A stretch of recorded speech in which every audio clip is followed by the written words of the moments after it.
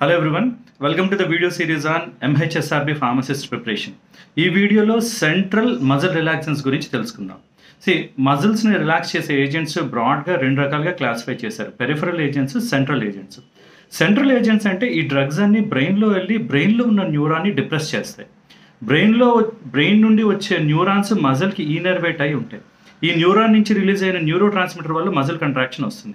ఈ న్యూరాన్ని డిప్రెస్ అయితే muscle contract అవుతుంది, దానివల్ల మజిల్ రిలాక్సేషన్ వస్తుంది. యూజువల్గా వీటిని ఎక్కడ వాడతారంటే అనెస్థీషియా ఇచ్చే ముందు లోవర్ లిమ్స్, అబ్డామినల్ మజిల్స్ని రిలాక్స్ చేయడానికి, లేదా ఎండోట్రాకియల్ ఇంట్యూబేషన్ అంటే కొన్నిసార్లు ఎండోస్కోపీ చేయాలంటే ఒక ట్యూబ్ని ఇన్సర్ట్ చేస్తారు ట్రాకియాలోంచి, దాన్ని ఎండోట్రాకియల్ ఇంట్యూబేషన్ అంటారు. అలాంటప్పుడు ఇక్కడ ఉంటే మజిల్స్ కంట్రాక్ట్ అవ్వకుండా ఉండడానికి, రిలాక్స్ అవ్వడానికి, లేదా స్పాజమ్స్ని ట్రీట్ చేయడానికి ఈ డ్రగ్స్ యూజ్ చేస్తారు.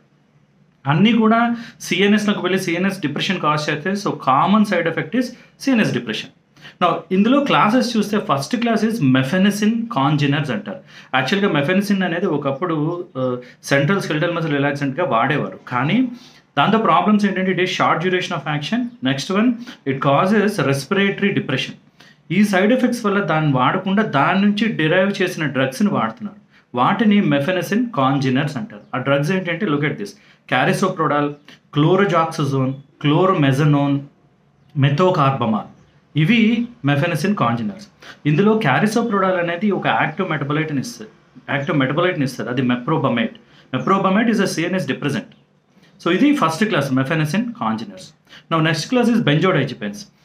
బెంజోడైజిపెన్స్ ఏంటి? గాబా రిసెప్టార్ మీద యాక్ట్ చేస్తాయి. గాబా మళ్ళీ గాబా ఏ, గాబా బి రిసెప్టార్స్ ఉన్నాయి. GABA A is an ion channel receptor. GABA A activate అయితే క్లోరైడ్ అయాన్స్ సెల్లోకి వెళ్ళి హైపర్ పోలరైజ్ అయ్యి న్యూరాన్స్ అన్ని డిప్రెస్ అవుతాయి. అలాగా ఈ బెంజోడైజిపెన్స్ అన్నీ యాక్ట్ చేస్తాయి. డైజిపామ్, లోరాజిపామ్ ఈ డ్రగ్స్ అనే examples. Next class is GABA మైమెటిక్స్. అంటే బెంజోడైజిపెన్స్ ఏమో గాబా ఏని యాక్టివేట్ చేస్తే, ఇప్పుడు చదివే గాబా మైమెటిక్స్ గాబా బి రిసెప్టార్ మీద యాక్ట్ చేస్తాయి. GABA B is a G protein couple receptors. ఇందులో వచ్చే డ్రగ్స్ ఏంటంటే బెక్లోఫిన్, థయోకాల్చికోసైడ్. థయోకాల్చికోసైడ్ అనేది అనాల్జెసిక్స్, యాంటీ ఇన్ఫ్లమేటరీగా కూడా పనిచేస్తుంది. The last class is central alpha 2 agonist. మనం యూజువల్గా హైపర్ టెన్షన్ ట్రీట్మెంట్ చదివేటప్పుడు సెంట్రల్ ఆల్ఫా 2 ఎగోనిస్ట్ చదువుతాం. ఏంటి? క్లోనిడిన్, మిథైల్డోపావి.